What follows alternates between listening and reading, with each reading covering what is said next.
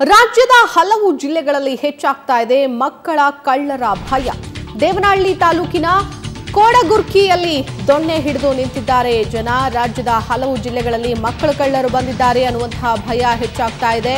ದೇವನಹಳ್ಳಿ ತಾಲೂಕಿನ ಕೋಡಗುರ್ಕಿಯಲ್ಲಿ ದೊಣ್ಣೆ ಹಿಡ್ಕೊಂಡು ನಿಂತಿದ್ದಾರೆ ಜನ. ಮಕ್ಕಳ ಕಳ್ಳರು ಇದ್ದಾರೆ ಅಂತ ಭಾವಿಸಿ ಗ್ರಾಮಸ್ಥರು ಹುಡುಕಾಟವನ್ನ ನಡೆಸ್ತಾ ಇದ್ದಾರೆ. ಭಿಕ್ಷೆ ಬೇಡುವ ನೆಪದಲ್ಲಿ ಬಂದ ಮಹಿಳೆಯಿಂದ ಚಾಕು ತೋರಿಸಿ ಬೆದರಿಕೆ ಒಡ್ಡಿದ್ದಾರೆ ಅನ್ನುವಂತಹ ಆರೋಪ ಕೂಡ ಕೇಳಿ ಬರ್ತಾ ಇದೆ. ಬೆದರಿಕೆಯ ಹಿನ್ನೆಲೆಯಲ್ಲಿ ಗ್ರಾಮಕ್ಕೆ ಮಕ್ಕಳ ಕಳ್ಳಿ ಬಂದಿದ್ದಾಳೆ ಅನ್ನೋ ವದಂತಿಯನ್ನ ಹಬ್ಬಿಸಿದ್ದಾರೆ. ವದಂತಿಯ ಹಿನ್ನೆಲೆಯಲ್ಲಿ ಗ್ರಾಮದ ಸುತ್ತಮುತ್ತಲೂ ಕೂಡ ಹುಡುಕಾಡ್ತಾ ಇದ್ದಾರೆ ಅಲ್ಲಿನ ಗ್ರಾಮಸ್ಥರು. ಗ್ರಾಮದ ಸುತ್ತಮುತ್ತಲಿನ ಮೆಕ್ಕೆಜೋಳದ ತೋಟ ಆಗಿರ್ಬೋದು, ನೀಲಗಿರಿ ತೋಪುಗಳಲ್ಲಿ ಹುಡುಕಾಡ್ತಾ ಇದ್ದಾರೆ ಜನ. ಮಕ್ಕಳನ್ನ ಮನೆಯಿಂದ ಹೊರಬಿಡದೆ ಹಿಡಿದಿಟ್ಟುಕೊಂಡಿದ್ದಾರೆ ಅವರ ಪೋಷಕರು. ಗ್ರಾಮಕ್ಕೆ ವಿಶ್ವನಾಥಪುರ ಪೊಲೀಸರು ಭೇಟಿ ನೀಡಿ ಪರಿಶೀಲನೆಯನ್ನು ಕೂಡ ನಡೆಸ್ತಾ ಇದ್ದಾರೆ. ಪೊಲೀಸರು ಎಷ್ಟೇ ಜಾಗೃತಿ ಮೂಡಿಸಿದ್ರು ಕೂಡ ಭಯವನ್ನ ಬಿಡ್ತಾ ಇಲ್ಲ ಗ್ರಾಮಸ್ಥರು.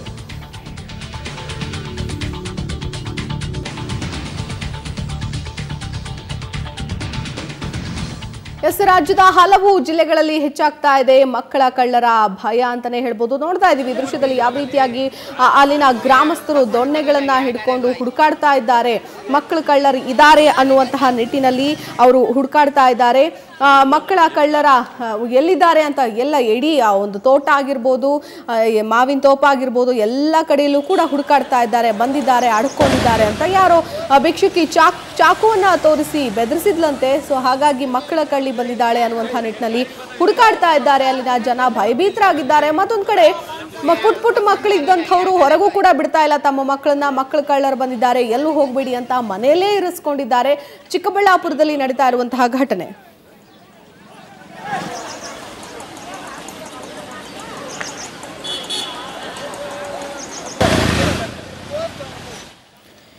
ಈ ಕುರಿತು ಮತ್ತಷ್ಟು ಡೀಟೇಲ್ಸ್ ಕೊಡೋದಕ್ಕೆ ಒಂದ್ ಕಡೆಯಿಂದ ಚಿಕ್ಕಬಳ್ಳಾಪುರದಿಂದ ರವಿ ನಮ್ಮನ್ನ ನೇರ ಸಂಪರ್ಕದಲ್ಲಿ ಜಾಯ್ನ್ ಆಗ್ತಾ ಇದ್ದಾರೆ. ಇನ್ನು ಕೋಲಾರದಿಂದ ಲಕ್ಷ್ಮೀಪತಿ ಕೂಡ ಜಾಯ್ನ್ ಆಗ್ತಾ ಇದ್ದಾರೆ. ನಿಮ್ಮಿಬ್ರಿಗೂ ಕೂಡ ಸ್ವಾಗತ. ಮೊದಲಿಗೆ ಚಿಕ್ಕಬಳ್ಳಾಪುರ ರವಿ, ನಾನು ನಿಮ್ಮನ್ನೇ ಕೇಳ್ತೀನಿ.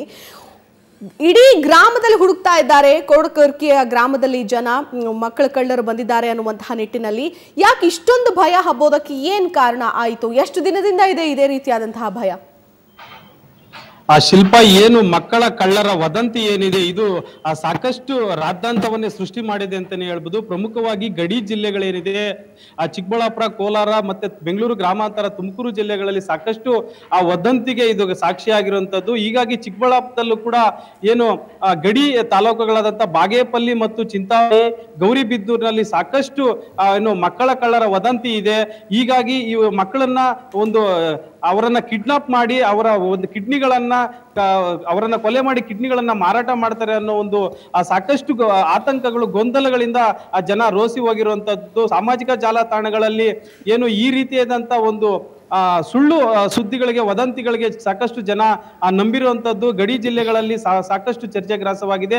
ಹೀಗಾಗಿ ಪ್ರತಿದಿನ ರಾತ್ರಿ ಕೂಡ ಜನ ನಿದ್ದೆ ಮಾಡದೆ ಒಂದು ರೀತಿಯಾದಂತ ಒಂದು ಭಯದ ವಾತಾವರಣದಲ್ಲಿ ಜನ ಇರುವಂತದ್ದು. ಹೀಗಾಗಿ ಪೊಲೀಸ್ ಇಲಾಖೆ ಕೂಡ ಒಂದು ಎಚ್ಚೆತ್ತುಕೊಂಡು ಈಗಾಗಲೇ ಚಿಕ್ಕಬಳ್ಳಾಪುರ SP ಕಾರ್ತಿಕ್ ರೆಡ್ಡಿ ಅವರು ಕೂಡ ಬೀಟ್ ಪೊಲೀಸರಿಗೆ ಮತ್ತು ಗಡಿ ತಾಲೂಕುಗಳಿರುವಂತಹ ಪೊಲೀಸರಿಗೆ ಸಾಕಷ್ಟು ಬಂದೋಬಸ್ತ್ ಮಾಡಿ ಯಾವುದೇ ರೀತಿ ಭಯ ಪಡಬೇಡಿ ಜನರು, ಈ ವದಂತಿಗಳಷ್ಟೇ, ಇವು ಯಾವುದೇ ರೀತಿಯಂತ ಘಟನೆಗಳು ಇದುವರೆಗೂ ನಮ್ಮ ಜಿಲ್ಲೆಯಲ್ಲಿ ಆಗ್ಲಿ ಬೇರೆ ಕಡೆ ಆಗ್ಲಿ ನಡೆದಿಲ್ಲ. ಇವೆಲ್ಲ ವದಂತಿಗಳು, ಈಗ ಕಿವಿ ಕೊಡಬೇಡಿ. ಆ ರೀತಿ ಅನುಮಾನಾಸ್ಪದ ವ್ಯಕ್ತಿಗಳು ಏನಾದ್ರೂ ಓಡಾಡ್ರೆ ನಮಗೆ ಮಾಹಿತಿ ಕೊಡಿ ಅಂತ ಸಾಕಷ್ಟು ಒಂದು ಜನರಿಗೆ ಅವೇರ್ನೆಸ್ ಅನ್ನು ಕೊಟ್ಟಿರುವಂತದ್ದು ಸಾಕಷ್ಟು ನಡೆದಿದೆ. ಶಿಲ್ಪ, ಪ್ರಮುಖವಾಗಿ ನಿನ್ನೆ ಏನೋ ಬೆಂಗಳೂರು ಗ್ರಾಮಾಂತರ ಜಿಲ್ಲೆ ದೇವನಹಳ್ಳಿಯಲ್ಲೂ ಕೂಡ ರಾತ್ರಿಯಿಂದ ಕೂಡ ಸಾಕಷ್ಟು ಕೋಡಗುರ್ಕಿ ಗ್ರಾಮದಲ್ಲಿ ಈ ರೀತಿಯಾದಂತ ಒಬ್ಬ ಮಹಿಳೆ ಬಂದು ಚಾಕುವನ್ನ ಮಗುಗೆ ತೋರಿಸಿದ್ದಾರೆ ಅಂತ ಒಂದು ವದಂತಿ ಸೃಷ್ಟಿಯಾಗಿ ಇಡೀ ಗ್ರಾಮಸ್ಥರು ಕೂಡ ರಾತ್ರಿಯಿಂದ ನಿದ್ದೆ ಮಾಡದೆ ಆ ಒಂದು ಮುದುಕಿ ಎಲ್ಲಿರ್ಬೋದು ಅಂತ ತಮ್ಮ ಇಡೀ ಗ್ರಾಮದ ಸುತ್ತಮುತ್ತ ಇರುವಂತಹ ನೀಲಗಿರಿ ತೋಪುಗಳಾಗಿರ್ಬೋದು, ತೋಟಗಳು, ಜೋಳದ ತೋಟ ಎಲ್ಲವೂ ಕೂಡ ದೊಣ್ಣೆಗಳನ್ನ ಹಿಡಿದುಕೊಂಡು ಅವನ್ನ ಹಿಡಿಯೋ ಪ್ರಯತ್ನ ಮಾಡ್ತಿರುವಂತದ್ದು. ಒಟ್ಟಾರೆ ಇದೆಲ್ಲವನ್ನೂ ಕೂಡ ಪೊಲೀಸ್ ಇಲಾಖೆಯವರು ಸಾಕಷ್ಟು ಅವೇರ್ನೆಸ್ ಮಾಡುವಂತ ಪ್ರಯತ್ನ ಮಾಡ್ತಿದ್ದಾರೆ. ಆದ್ರೆ ಜನಕ್ಕೆ ಇನ್ನೂ ಕೂಡ ಇದ್ರ ಬಗ್ಗೆ ಮಾಹಿತಿ ಸಿಗ್ತಾ ಇಲ್ಲ. S, exactly Ravi. ಇವತ್ತು ಬೆಂಗಳೂರಿನಲ್ಲೂ ಕೂಡ ಒಬ್ಬ ಅಮಾಯಕನನ್ನ ಹೊಡೆದು ಸಾಯಿಸಿದ್ದಾರೆ ಮಕ್ಕಳ ಕಳ್ಳ ಅನ್ನುವಂತಹ ನಿಟ್ಟಿನಲ್ಲಿ. ಇನ್ನು ಕೋಲಾರ ಲಕ್ಷ್ಮೀಪತಿ ಅವರೇ, ಎಸ್, ನೋಡ್ತಾ ಇದ್ದೀವಿ ಎಲ್ಲ ಜಿಲ್ಲೆಗಳಲ್ಲೂ ಕೂಡ ಇದೇ ರೀತಿಯಾದಂತಹ ವದಂತಿ ಹಬ್ಬಿದೆ. ಇನ್ನು ಕೋಲಾರದಲ್ಲಿ ಯಾವ ರೀತಿಯಾದಂತಹ ಪರಿಸ್ಥಿತಿ ಇದೆ? ಅಲ್ಲಿನ ಜನ ಏನ್ ಹೇಳ್ತಾರೆ? ಈ ಮಕ್ಕಳ ಕಳ್ಳರ ವಿಚಾರಕ್ಕೆ ಸಂಬಂಧಪಟ್ಟಂತೆ ಏನ್ ಹೇಳ್ತಾರೆ? ಎಸ್, ಮಕ್ಕಳ ಕಳ್ಳರು ಎಲ್ಲ ಕಡೆಯಲ್ಲೂ ಕೂಡ ಬಂದಿದ್ದಾರೆ ಅನ್ನುವಂತಹ ವದಂತಿ ದೊಡ್ಡದಾಗಿ ಹಬ್ಬಿದೆ. ಮುಳಬಾಗಿಲಲ್ಲಿ ಒಂದ್ ಕಡೆ ಸುರೇಶ್ ಅನ್ನುವಂತಹ ಒಂದು ವ್ಯಕ್ತಿಯ ಮೇಲೂ ಕೂಡ ಥಳಿಸಿದ್ದಾರೆ. ದೃಶ್ಯದಲ್ಲಿ ನೋಡ್ತಾ ಇದ್ದೀವಿ ಎಷ್ಟರ ಮಟ್ಟಿಗೆ ಅಂತ. ಆದ್ರೆ ಜನರು ಕಾನೂನನ್ನ ಕೈಗೆ ತೆಗೆದುಕೊಳ್ತಾ ಇದ್ದಾರೆ. ಪೊಲೀಸರು ಎಷ್ಟೇ ಎಚ್ಚರ ಕೊಡ್ತಾ ಇದ್ದಾರೆ, ದಯವಿಟ್ಟು ಯಾರೇ ಅನುಮಾನಾಸ್ಪದ ವ್ಯಕ್ತಿ ಬಂದ್ರೆ ನಮಗೆ ಕರೆ ಮಾಡಿ, ನಮಗೆ ತಿಳಿಸಿ, ನಾವು ವಿಚಾರಣೆ ಮಾಡ್ತೀವಿ ಅಂತ. ಆದ್ರೆ ಜನರು, ರೊಚ್ಚಿಗೆದ್ದಂತಹ ಜನರು ಕೆಲ ಅಮಾಯಕರನ್ನು ಕೂಡ ಮಕ್ಕಳ ಕಳ್ಳರು ಅಂತ ಭಾವಿಸಿ ಥಳಿಸ್ತಾ ಇರುವಂತಹ ದೃಶ್ಯ ಎಲ್ಲೆಡೆ ಕಡೆ ಕೂಡ ಕೇಳಿ ಬರ್ತಾ ಇದೆ. ವರದಿಗಳು ಕೂಡ ಆಗ್ತಾ ಇದೆ. ಮಕ್ಕಳ ಕಳ್ಳರು ಇದ್ದಾರೆ ಅನ್ನುವಂತಹ ವದಂತಿ ಬಹಳ ದೊಡ್ಡದಾಗಿ ಹಬ್ಬಿದೆ. ಎಲ್ಲ ಚಿಕ್ಕಬಳ್ಳಾಪುರ ಆಗಿರ್ಬೋದು, ಕೋಲಾರ ಆಗಿರ್ಬೋದು, ದಾವಣಗೆರೆ ಆಗಿರ್ಬೋದು, ಇನ್ನು ಬೆಂಗಳೂರಿನಲ್ಲಿ ಓರ್ವ ವ್ಯಕ್ತಿಯನ್ನ ಅಮಾಯಕ ವ್ಯಕ್ತಿಯ ಮೇಲೆ ಹಲ್ಲೆ ನಡೆಸಿ ಹತ್ಯೆಯನ್ನೇ ಮಾಡಿಬಿಟ್ಟಿದ್ದಾರೆ. ಆತ ಮಕ್ಕಳ ಕಳ್ಳ ಅನ್ನುವಂತಹ ನಿಟ್ಟಿನಲ್ಲಿ. ಎಸ್, ಈಗ ಕೋಲಾರದ ಪರಿಸ್ಥಿತಿ ಬಗ್ಗೆ ಕೇಳೋಣ. ಲಕ್ಷ್ಮೀಪತಿ ನೇರ ಸಂಪರ್ಕದಲ್ಲಿದ್ದಾರೆ. ಎಸ್ ಲಕ್ಷ್ಮೀಪತಿ, ಕೇಳ್ತಾ ಇದೆ ಎಲ್ಲ ಕಡೆಯಲ್ಲೂ ಕೂಡ ಮಕ್ಕಳ ಕಳ್ಳರದ್ದೇ ವದಂತಿ. ಕೋಲಾರದ ಪರಿಸ್ಥಿತಿ ಹೇಗಿದೆ? ಮಕ್ಕಳ ಕಳ್ಳರ ವಿಚಾರಕ್ಕೆ ಸಂಬಂಧಪಟ್ಟಂತೆ ಅಲ್ಲಿನ ಜನ ಏನ್ ಹೇಳ್ತಾರೆ? ಶಿಲ್ಪ, ಏನ್ ಕಳೆದ ಒಂದು ವಾರದಿಂದ ಈಚೆಗೆ ಏನು ಮಕ್ಕಳ ಕಳ್ಳರು ಬರ್ತಾ ಇದ್ದಾರೆ, ಮಕ್ಕಳನ್ನ ಕಿಡ್ನಾಪ್ ಮಾಡ್ಕೊಂಡು ಹೋಗ್ತಾರೆ, ಅದನ್ನ ಮಾರ್ತಾರೆ, ಮತ್ತೆ ಅದರಲ್ಲಿ ಮಕ್ಕಳಲ್ಲಿ ಇರುವಂತಹ ಹಾರ್ಟ್ ಕಿಡ್ನಿಗಳನ್ನ ತೆಗಿತಾರೆ ಅಂತ ವದಂತಿ ಈಗಾಗಲೇ ವಾಟ್ಸಪ್ ಮತ್ತೆ ಫೇಸ್ಬುಕ್ ಅಲ್ಲಿ ಹರಿದಾಡ್ತಾ ಇದೆ. ಈ ನಿಟ್ಟಿನಲ್ಲಿ ಸಹ ಈ ಒಂದು ಗ್ರಾಮೀಣ ಪ್ರದೇಶದಲ್ಲಿ ಈ ಒಂದು ಕೋಲಾರ ಜಿಲ್ಲೆ ಆಂಧ್ರ ಮತ್ತು ತಮಿಳುನಾಡು ಗಡಿಗೆ ಹೊಂದಿಕೊಂಡಿರುವಂತಹ ಜಿಲ್ಲೆ ಆಗಿದೆ. ಈ ಒಂದು ಆಂಧ್ರ ಕಡೆಯಿಂದ ಕೆಲವರು ಅಪರಿಚಿತರು ಬಂದು ಈ ರೀತಿ ಮಕ್ಕಳನ್ನ ಕಿಡ್ನಾಪ್ ಮಾಡ್ಕೊಂಡು ಹೋಗ್ತಾರೆ ಅಂತ ವದಂತಿ ಹರಡ್ತಾ ಇದ್ದಂತೆ ಇವತ್ತು ಗ್ರಾಮೀಣ ಪ್ರದೇಶದಲ್ಲಿ ಸಹ ಇವತ್ತು ಪೋಷಕರು ಸಹ ಭಯಭೀತರಾಗಿದ್ದಾರೆ.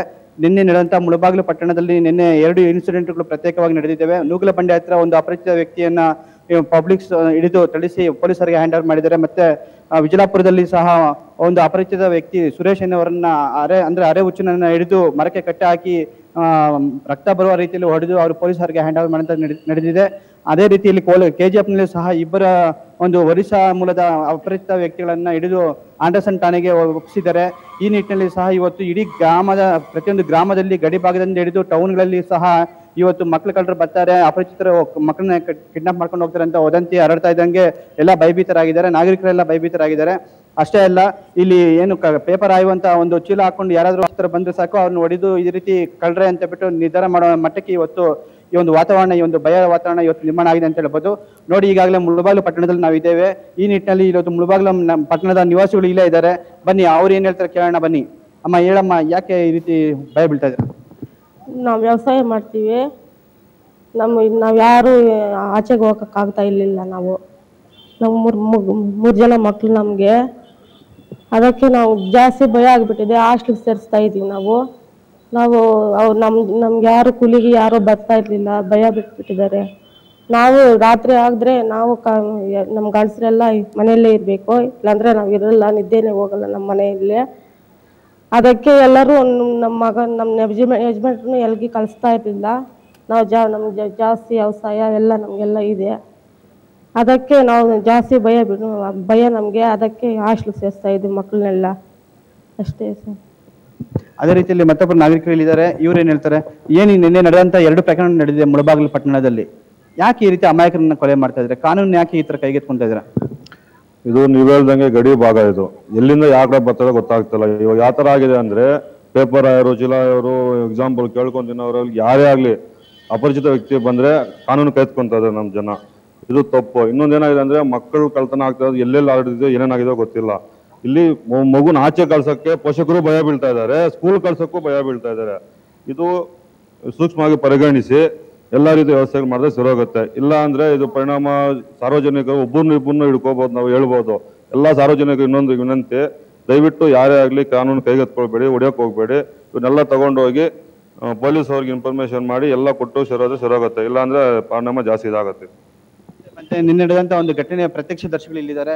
ಸರಿ, ಹೇಳಿ, ಯಾಕೆ ನಿನ್ನೆ ಹಿಡಿದಂತ 2 ಪ್ರಕರಣಗಳು ಪೊಲೀಸರಿಗೆ ಹ್ಯಾಂಡ್ ಓವರ್ ಮಾಡಿದ್ರಿ? ಅಮಾಯಕನ ಯಾಕೆ? ನಿನ್ನೆ ಬಂದು ಅವ್ರ ತಂದೆ ಮಗನ ಕರ್ಕೊಂಡು ಕರೆನ್ಸಿ ಹಾಕೊಳ್ಳೋಕ್ಕೆ ಬಂದು ಅಲ್ಲಿ ಗಾಡಿ ಹತ್ರ ಬಿಟ್ಬಿಟ್ಟು ಮಗುನ ಅವ್ರ ಕರೆನ್ಸಿ ಹಾಕೊಳ್ತಾ ಇದ್ರೆ ಯಾರೋ ಒಬ್ಬನು ಬಂದು ಅಪರಿಚಿತ ಬಂದು ಒಂದು ಚೀಲ ಎತ್ಕೊಂಡು ಮಗುನ ಹಾಕ್ಕೊಂಡು ಎತ್ಕೊಂಡು ನೋಡ್ಬಿಟ್ಟು ಜನರೆಲ್ಲ ಅಲ್ಲೇ ಹಿಡ್ಕೊಂಡು ಮತ್ತೆ ಅವ್ನಿಗೆ ಹೊಡೆದು ಪೊಲೀಸ್ ಅವ್ರನ್ನ ಕರೆಸಿ ಅವನ್ನ ಪೊಲೀಸ್ಗೆ ಕೊಟ್ಟಿದ್ದಾರೆ. ಇನ್ನೊಂದು ಸರ್, ಮಕ್ಕಳಿಗೆ ಸ್ಕೂಲ್ಗೆ ಕಳ್ಸೋಕ್ಕೂ ತಂದೆ ತಾಯಿಗಳು ತುಂಬ ಭಯ ಬೀಳ್ತಾ ಇದ್ದಾರೆ. ಆಟ ಆಡೋಕ್ಕೆ ಆಚೆ ಕಳ್ಸೋಕ್ಕೂ ಮಕ್ಕಳಿಗೆ ಭಯ ಬೀಳ್ತಾ ಇದೆ. ಇವಾಗ ವಾಟ್ಸಪ್ಪಲ್ಲಿ, ಫೇಸ್ಬುಕ್ಕಲ್ಲಿ ಎಲ್ಲ ಈ ಪ್ರಚಾರಗಳು ಬರ್ತಾ ಇರೋದು ನೋಡಿಬಿಟ್ಟು ಕುಟುಂಬದಲ್ಲಿ ಪ್ರತಿಯೊಂದು ತಂದೆ ತಾಯಿಯನ್ನು ಮಕ್ಕಳಿಗೆ ಆಚೆ ಆಟ ಆಡಕ್ಕೆ ಕಳ್ಸೋಕ್ಕೂ ತುಂಬ ಭಯ ಬೀಳ್ತಾ ಇದ್ದಾರೆ ಅಂಥ ವಾತಾವರಣವಾಗಿದೆ. ದಯವಿಟ್ಟು ಪೊಲೀಸ್ ಅವರನ್ನು ಇದು ತಗೊಂಡು ಒಂದು ಜಾಗೃತಿ ಉಳಿಸ್ಬೇಕಂತ ನಾವು ಇದು ಮಾಡ್ತಾ ಇದ್ದೀವಿ ಸರ್. ಇದು ಒಂದು ಮುಳಬಾಗಿಲು ಪಟ್ಟಣದ ನಿವಾಸಿಗಳ ಒಂದು ಮಾತಾಗಿದೆ. ಏನು ಇವತ್ತು ಯಾವುದೇ ಒಂದು ಅಪರಿಚಿತ ವ್ಯಕ್ತಿಗಳು ಬಂದರೂ ಸಹ ಅನುಮಾನ ಮೂಡುವ ರೀತಿಯಲ್ಲಿ ಇವತ್ತು ಒಂದು ಭಯದ ವಾತಾವರಣ ನಿರ್ಮಾಣ ಇದೆ. ಈ ಒಂದು ಭಯದ ವಾತಾವರಣ ಸಂಪೂರ್ಣವಾಗಿ ನಿರ್ವಹಣೆ ಮಾಡಬೇಕಾದ್ರೆ ಇಲ್ಲ ಜಿಲ್ಲಾಡಳಿತ, ಇಲ್ಲ ಪೊಲೀಸ್ ಇಲಾಖೆಯವರು ಮುಂದಾಗಬೇಕಂತ ಬಿಟ್ಟು ಇಲ್ಲಿ ಸ್ಥಳೀಯ ನಿವಾಸಿಗಳು ಆಗ್ರಹಿಸಿದ್ದಾರೆ. ಶಿಲ್ಪ.